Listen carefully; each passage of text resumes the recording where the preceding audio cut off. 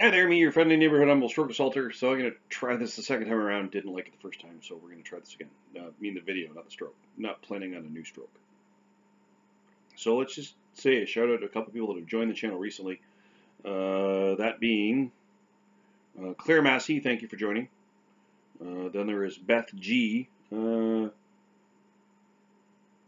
you're an RN, and you also are stroke certified. Thank you. I'm going to do a response to comments and questions probably tomorrow. We'll get into that in specifics. And then Brenda Howard, thank you again for joining. So Brenda, Claire, and Beth, thank you. I have checked out your channels. When anyone joins, I do check out to see kind of what you're about. If you're a content creator, a viewer, whatever. And if you're not creating content, that's okay by me. That being said, I think I'm, again, typically speaking, the lowest count channel subscriber base that you're subscribing to, and thank you for joining us, Merry Little Band. Now, so Friday the 21st was 9 months since my stroke. I've been back to work for almost 3 months. It'll be 3 months at the end of this month, and I'll do a video about 3 months back to work.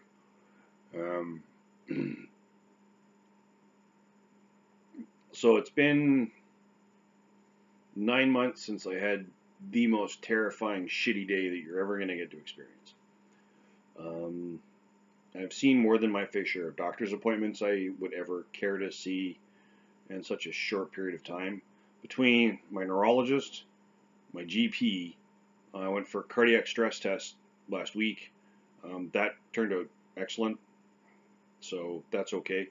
My physiotherapist, she's not a doctor, but still my physiotherapist, I saw her for 4 months straight. My therapist, who's a wonderful lady. The advantage of having a stroke is you get to see a whole lot of more of the people in your neighborhood. Unfortunately, there are people you may not want to have to see, but that kind of comes along free with the stroke. So, what have I learned in 9 months? What have I learned?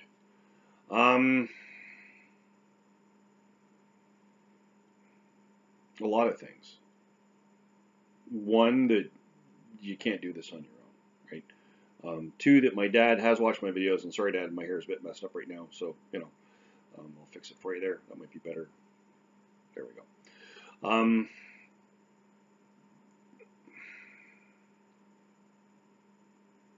You learn a lot about yourself because there's periods of time after your stroke you're going to end up either feeling helpless because you're not able to do things, or you're actually helpless because you're not able to do things.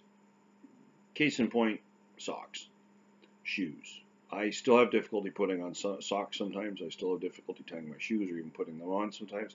So I occasionally will have to ask for help to put on socks and shoes. Don't like it, but it's a thing. I just have to accept it. It's part of my current new normal. Does that mean that's going to be everyday new normal? No, it doesn't. Will one day I master the sock donning and doffing? Yeah, hopefully. Will I master the putting on shoes and actually being able to tie them up regularly without wanting to fall down and onto the floor? Yeah, hopefully, again, that'll happen. But unfortunately, right now, my new normal indicates that some days socks are a challenge, and some days tying shoes, if not every day, tying shoes can be a ridiculous challenge. There's nothing I can do about that. Not a thing.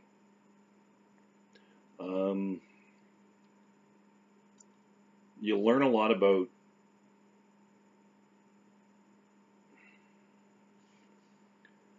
just how to ask for help, right? You learn a lot about who's willing to help. You learn a lot about who's really going to want to be there.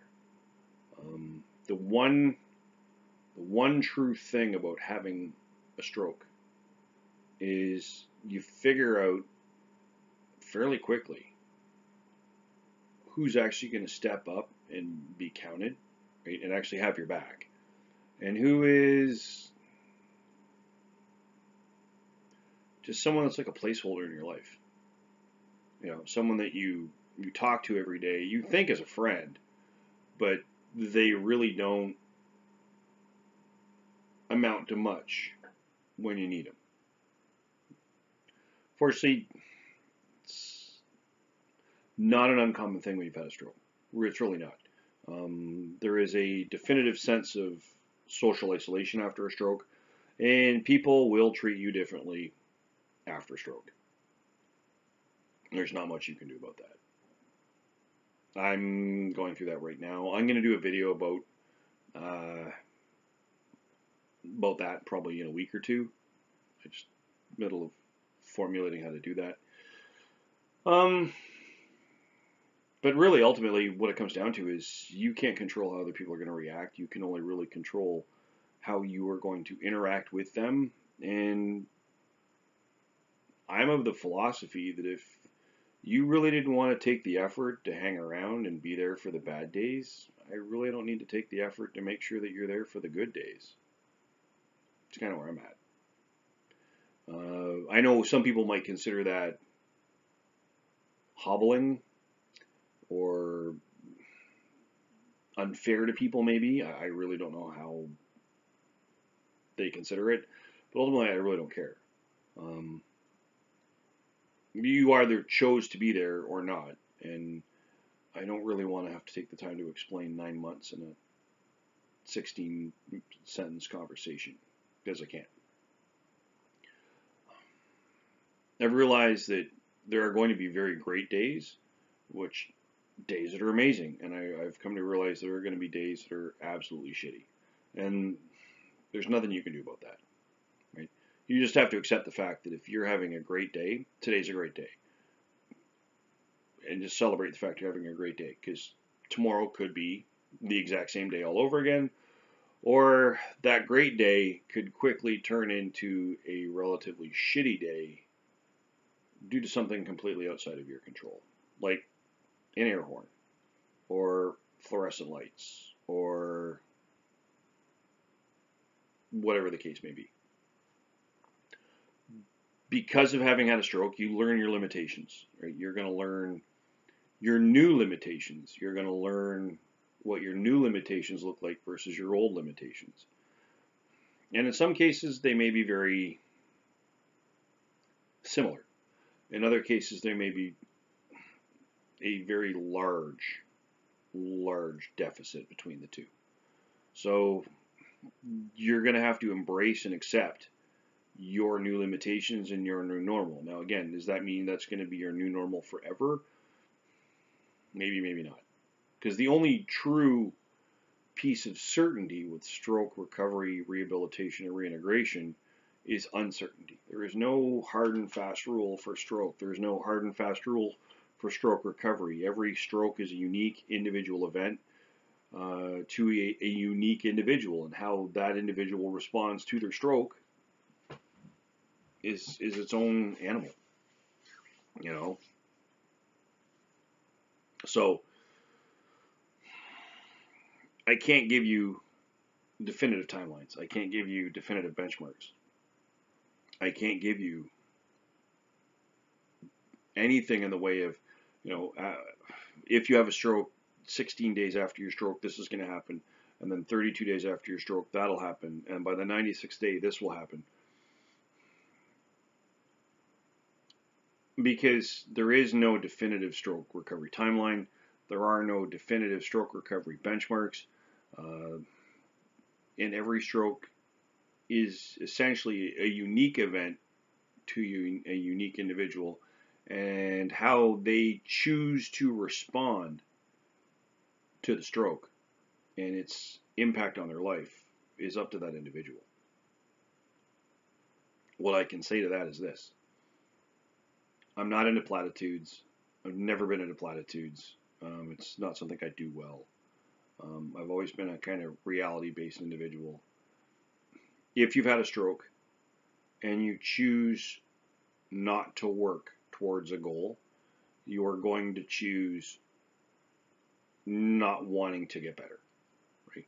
Not wanting to embrace recovery, not wanting to be able to challenge yourself, not wanting to be able to get back to a closer facsimile of what your old normal looked like, right? And I realize how that might sound. I'm cognizant of how that might sound, that I'm putting the emphasis on the individual. And that's exactly where it needs to be. Your physiotherapist can only do so much of that work. Um, your occupational therapist can only do so much of that work. Your speech and language pathologist can only do so much of that work. Your therapist, so your psychotherapist, your psychiatrist, your psychologist, they can only do so much of that work. Ultimately, you have to want to be in it to win it. And if you're not switched on and you're not engaged and your head's not on a swivel, right, you're going to drop the ball. And I know it's smug of me to say the only easy day was yesterday, and the only better day will be tomorrow. But that is the reality of a stroke, right? You are going to have some of the shittiest days known to mankind, right? You are literally going to, hate the fact that you've been in bed 3 days in a row. You're weak, you're fatigued, you're tired, and just drinking soup out of a cup is exhausting. But that's neurofatigue, right? You're going to be upset with the fact that you literally just slept the last 36 hours away. You're going to be frustrated that you've been up for 18 hours and you can't sleep. Right? Again, these are all normal for a stroke. However, that being said, if you choose to work towards small goals, if you choose to accept the fact that your goals now aren't time bound, they're more target bound, meaning on a stroke recovery timeline, you're not so much worried about how long it takes to get to a goal, you're worried about the goal itself. What is my target, right?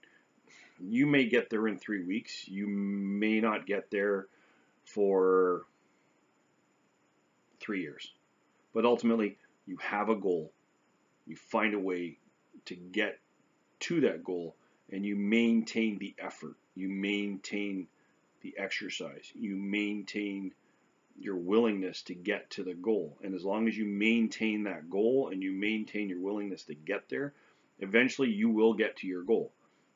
The problem is, in a post-stroke world, there are many hurdles, there are many stumbles, there are many challenges, and not all of them can be easily predicted, and not all of them can be easily overcome. But any obstacle that you encounter can be breached. You just have to find a way to do it. And that's sort of the attitude I've had throughout this entire event. Find a way to find the obstacle, right? And you don't have to find them some days because they just magically show up. Examine the obstacle, right? Determine if it's one you really need to engage or not. And if you don't have to play on that obstacle, just go around it. No biggie. If it's one you definitely need to surmount and you've got to overcome that obstacle, you can either go around it, you can go over it, you can go under it, you can go through it. But ultimately, you've got to get through that obstacle to get to your objective. And that could be something as simple as learning how to read again. That could be something as simple as learning how to hold a knife again to cut food. That could be something as simple as learning how to climb up and down stairs. Right? Stairs, depending on the type of staircase it is, some stairs still do scare me. Especially on like those really steep old Victorian staircases that are rather large and huge and on a really ridiculous incline.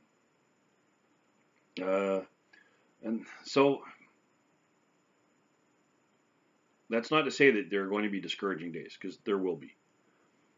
But ultimately, regardless of how bad the day was yesterday, you've got to be willing to get back up, get back out, get back at it, and do it again.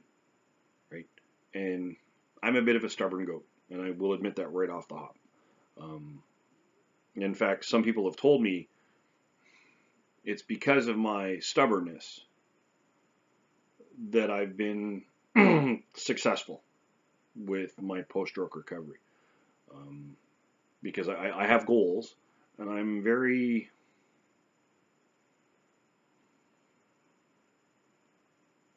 This isn't anomia. This is me trying to find the right word. So this is not anomia. I'm very steadfast in achieving those goals. I'm not willing to compromise to achieve my goals.